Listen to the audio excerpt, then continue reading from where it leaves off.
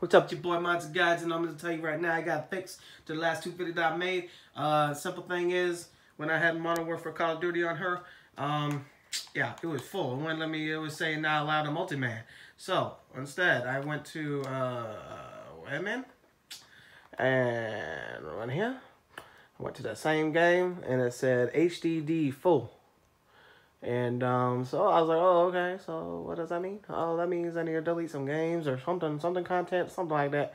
Unless I had one of those separate wired things I don't have. I forget what it's called because I don't use it, obviously. So I deleted. I had like other crappy games on here that I wasn't gonna use ever. I just thought I'd save it, but I'm like, fuck it, I'll delete it and throw the shit away. As long as I got all my Call of Duty games, I'm good. So this is supposed to be a quick fix. So the quick fix is delete your games that you don't use anymore, that you don't give a damn about. You just keep those Call of Duty games and GTA 5 and you'll be good for life. And then you know, just put them on where you want and add them on menu. You just got to make sure you got enough space on the shit.